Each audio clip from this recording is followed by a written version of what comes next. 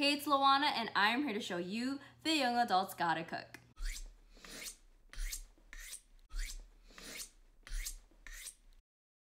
Today's video is part 2 in our mini-series and we're going to be making an easy tomato sauce.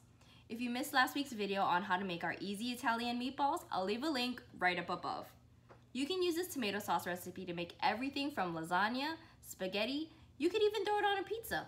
So without further ado, let's get started. Ingredients you'll need are crushed tomatoes, tomato paste, you'll need an onion, garlic of course, you'll also need some dried herbs like oregano, parsley, and basil.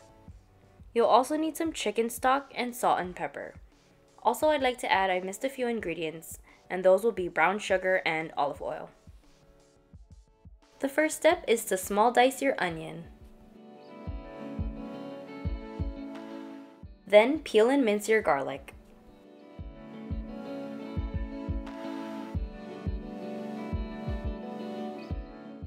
In a saucepan on medium-high heat, add some olive oil and sweat those onions, and make sure to season with salt and pepper.